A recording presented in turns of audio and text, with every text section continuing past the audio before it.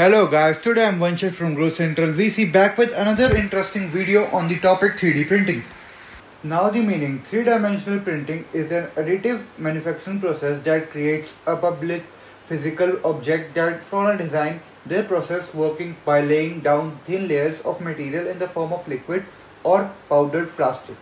Now, how 3D printer works? A 3D printer essentially works by extruding molten plastic through a tiny nozzle that it moves around precisely under computer control. It prints one layer, waits for it to dry, and then prints the next layer on the top. Now, 3D printing method: SLA, FTM, SLS, polyjet, photolimer, syringe extrusion, and other methods. Now, applications of 3D printing: prototyping, modeling, custom parts, design, and research. Now the industrial growth. As we can see, from 2030 to 2020, the 3D printing marketing revenue has increased in the millions, so that we can see constantly from 2013 to 2020, the industrial growth has increased gradually.